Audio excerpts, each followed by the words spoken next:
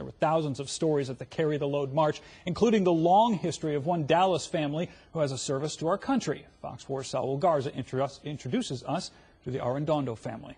The whole family, we're remembering the whole family. On this Memorial Day, Robert Arredondo is remembering and paying tribute to his family.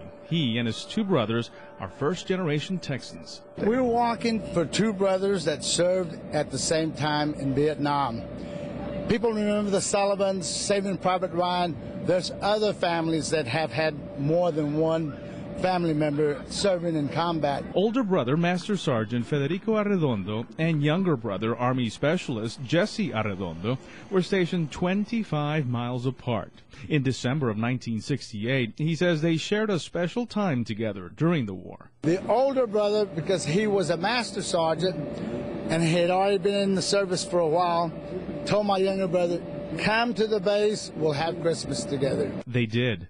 But sadly, a couple of months later, younger brother Jesse was wounded in combat.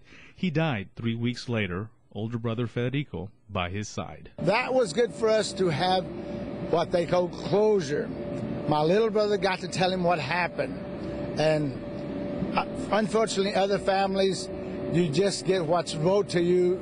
You don't know the real story. Today, Arredondo beams with pride over his three sons. The youngest, Lieutenant Colonel Reyno Arredondo, is a West Point graduate. He's served 3 tours in Iraq and is currently in Afghanistan. He'll be back home Christmas, and we just pray.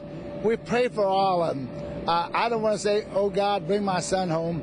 I want to say, "God, bring them all back." His oldest son has been in the Army Reserves for 20 years. His middle son, an Army Ranger. We're very proud. This is our country. Which is why Arredondo wants Americans to remember what today is really about. Refocus.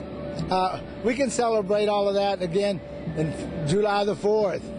But today, yeah, I'd like us to remember those that did give up their lives and bodies for our country. In Dallas, Saul Garza, Fox 4 News.